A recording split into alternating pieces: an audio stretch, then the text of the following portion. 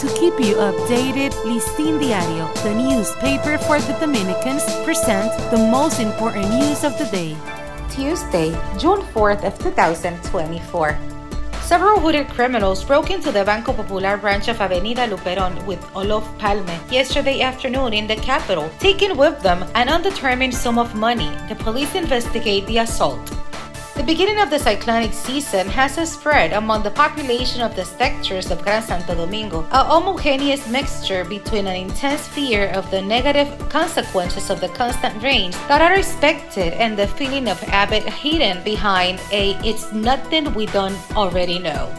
The Emergency Operations Center, COE, increased the provinces on alert to 26, 18 yellow and 18 remaining green, as a result of the incidence of a drought over the national territory that could generate possible sudden floods in urban and rural areas.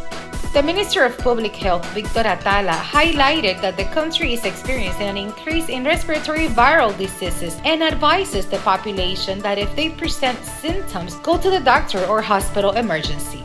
The heavy rains that have affected the country in recent days have generated an increase in viral diseases in the province of La Vega.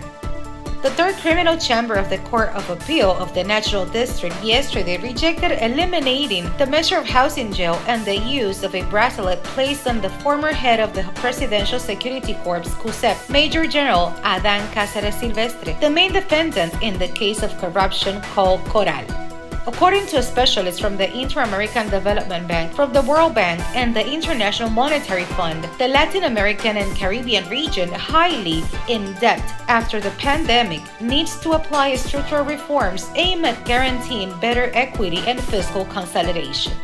We also present an interesting story about the young Lisbeth Cruz, who at 24 years old battles cancer with the best of attitudes, and although she lost her mother due to the same disease, maintains faith in leading a normal life. For this and more information, you can visit listindiario.com. For Listín Diario voiceover and translations by Indira Rodriguez. To keep you updated, Listín Diario, the newspaper for the Dominicans, presented the most important news of the day.